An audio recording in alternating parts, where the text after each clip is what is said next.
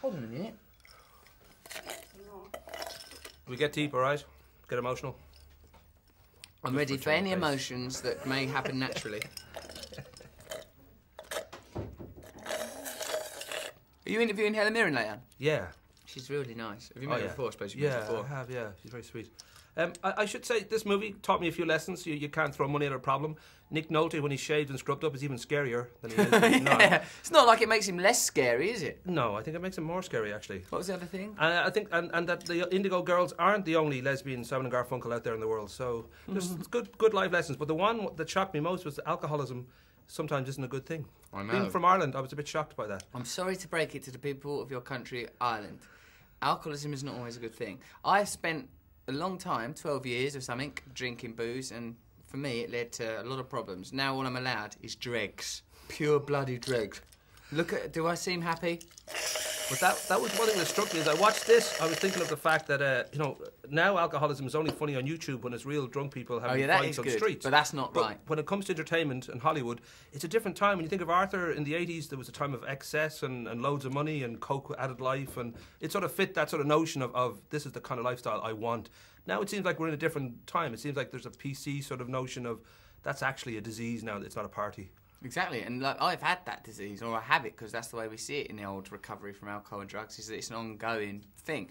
But yeah, if you take life too seriously, look after yourself. If you've got a drink problem, probably best you don't drink anymore. If you've got a drug problem, don't take drugs. Then, you know, I see this like, this is just a fun film. He's only a drunk so he can goon about, staggering and slipping up and stuff and say clumsy things. So this is not a comment on alcoholism or economics. Although, if you were to, for some reason, decide to view it from that perspective, you could say, well, money don't make him happy. But I'm more interested in your point that Nick Nolte is more scary when less hirsute.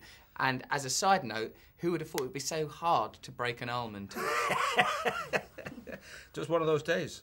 I was seeing looking at the box office. It opened okay, if not spectacular in the US, and straight away there was a certain barrage of articles from Entertainment Weekly and over here in The Guardian and all that about whether, even though you had 2 movies in the top 3 in America, you know, is Russell Brand a movie star? Is there? So I don't know whether those sort of reactions, because the media need to fill up a lot of space, they make stories about just about anything now, whether those sort of reactions give you a certain amount of pause for thought, or whether you feel, well, it's just, I've been in that side of the media, I know that they need to make stories, they need to keep looking at what's going on in the world and try to make up an exclamation mark.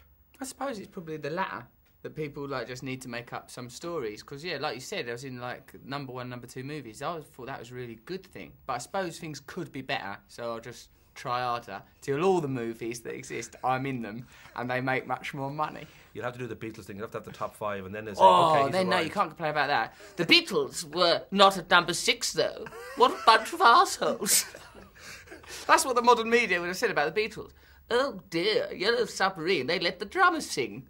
Like, you know, like sort of, just, I don't take, like, there's so many things happening, aren't there? I mean, this film, Arthur. Go and see it if you want to go and see a film. But there's quite a lot of things happening in the world that seem rather worrying. Like, you know, I don't know, Libya, that earthquake, etc. So I think the newspapers, their job is to relay information. That's what it used to be. But of course, now we get information in a variety of different ways. All they can do is just sort of panic and fap around, sort of saying mad stuff. Mostly about sex and things. But we're in an age now where the cult I can't complain about that. I was always saying stuff about sex. Well, I was going to say that we're living in a time where the cult of celebrity is so big, and obviously you and Katie would be part of that in that, you know, you're reported upon just about every move. If you walk to an airport or whether you drop a sandwich, it's news. I wouldn't drop a sandwich. But you've learned your lesson. Oh, we got a wrap. Okay, that was cool. That was nice and long.